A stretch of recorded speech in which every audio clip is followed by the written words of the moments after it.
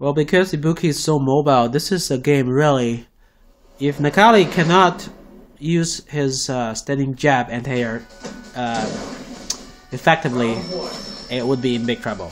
So you have to be able to use your fastest anti-air to deal with Ibuki's mobility. And you gotta be ready for her shenanigans of those command dashes. Get your jabs ready. And because Ibuki doesn't have much life point, so you just need to deal a lot of damage. Every time you get a chance to touch her, make her pay. Low profile. Okay.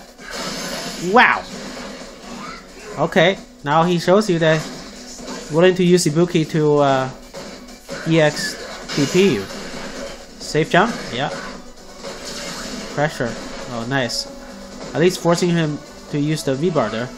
Standing jab. You see that? Interrupting her overhead. Woo! Nope. Wow. Okay, meaty. That should be it. Yep.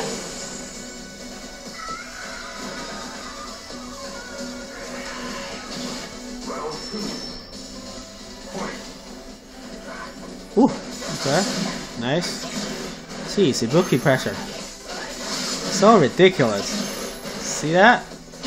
Whoa! What a prediction. That read. Oh, jeez. Look at how much Ibuki does. Quite a bit. Oh, jeez. More tricks? Ugh. Ibuki's like an all or nothing kind of a character. I don't know. Not my type, though. I'd rather use Nakai to deal tons of damage on one touch. There you go. There's the ground pound. I haven't used it the entire game here, so gotta get those gray life away from Ibuki.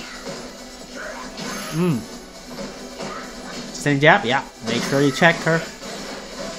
Super, yeah. Hit confirm.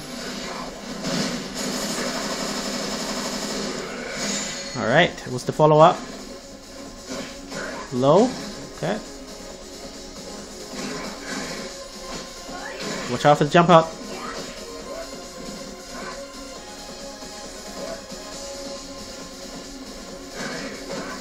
Okay.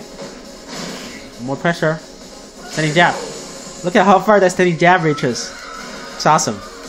Any buttons she press, I will trade or hit like that.